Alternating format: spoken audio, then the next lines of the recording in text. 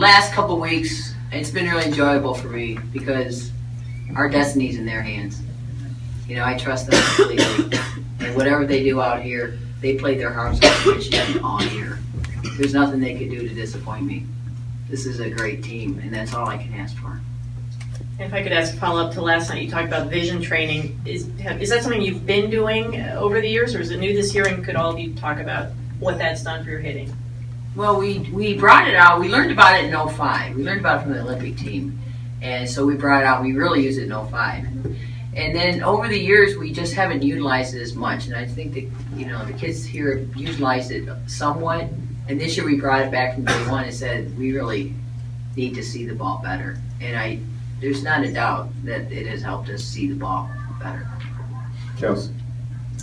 I think seeing the ball is the first aspect of hitting. So if you're not seeing the ball well, then you're probably not going to hit it well. So I think adding that into our practice as a daily exercise has helped us a lot. The benefit of having someone like Haley being able to come in, not everybody has a second person they can bring in and bring this kind of performance.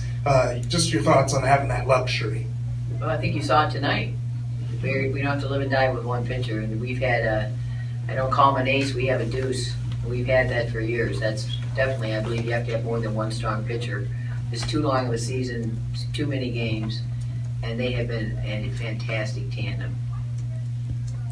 Tyler Scott, Michigan Daily. Coach, you said you were looking forward to having a day off. How are you guys going to use that tomorrow?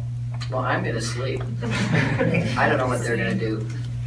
We're going to just relax. You know, it's pretty intense, and there's a lot of intensity left. There's a lot of tournament left. We haven't won anything yet. We just want a day off. So we're going to have pizza tonight, and I'm going to let them sleep in and relax.